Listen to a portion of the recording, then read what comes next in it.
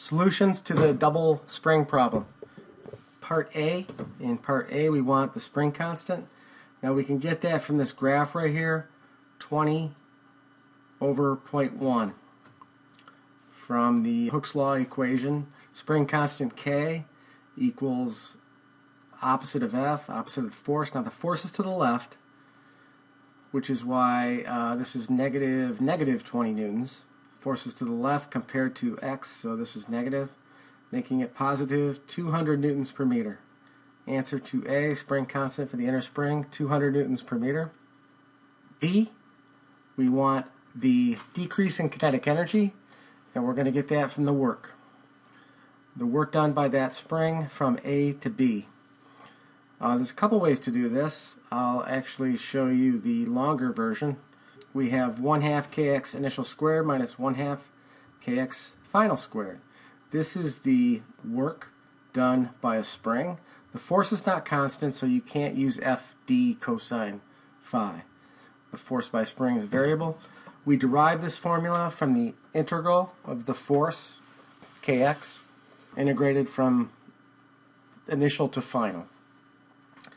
And this is the one that looks weird because you have initial first minus final second, and that's really the only quantity I think we see like that. Most other quantities are final minus initial.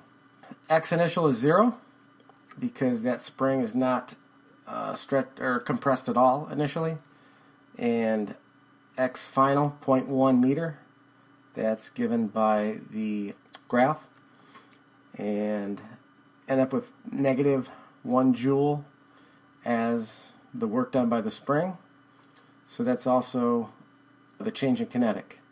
So it loses 1 joule. AP board did not care if you left it as negative 1 joule or you said it lost 1 joule. Alternatively, you could have got the work done by the area under the curve here. It is also 1 joule. You can check me on that.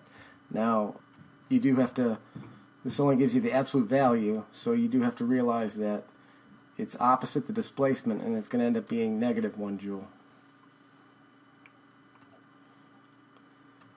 Part C, we want the decrease of energy from B to C. I took spring 2 first. Spring 2 is the new spring right here. Now it's not stretched at all, and that's important because you have to look at that spring as going from 0 to 0.05 meters, not 0.1 to 0.15 meters. If you put 0.1 to 0.15 meters, the reason that's incorrect is because it is not compressed at all right now. You're thinking of the other spring. Common mistake. So the work done by the second spring is 1/2 kx initial squared minus 1/2 kx final squared. You do have to find the new spring constant, and you can do that from the graph, and that is the slope of this line right here, 40 over 0.05.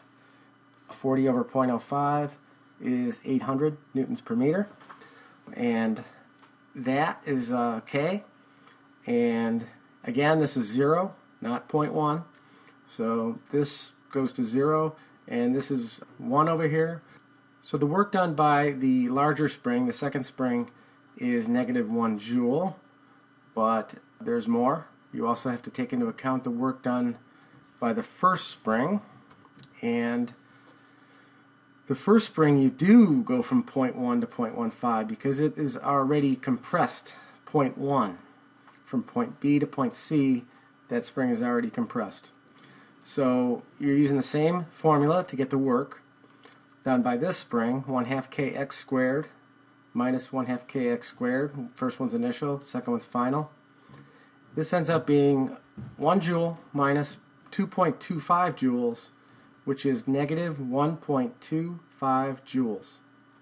So that is from the spring 1. That's this spring right here, the skinny one. And in order to get the total change in kinetic energy, it's the work done by both springs. Negative 2.25 joules. So that would be the change in kinetic energy. And you could leave it as negative 2.25 joules, or you could say it lost 2.25 joules. By the way, same thing applies here, and you can check me on that. The area under the curve here is equal to the work, which is equal to the change in kinetic. And again, these are absolute value forces, so that would be a negative work because it's opposite the displacement. Much quicker way to do that if you realize that.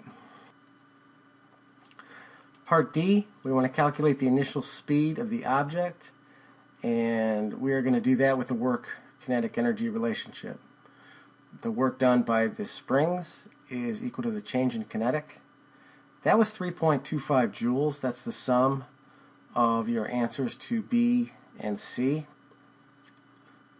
We have then change in kinetic is equal to kinetic final minus kinetic initial. This should be negative 3.25 here. So negative 3.25 equals kinetic final, which is 0. It came to a stop given minus 1/2 mv initial squared. We know the mass, so the only unknown we have is V naught or V initial.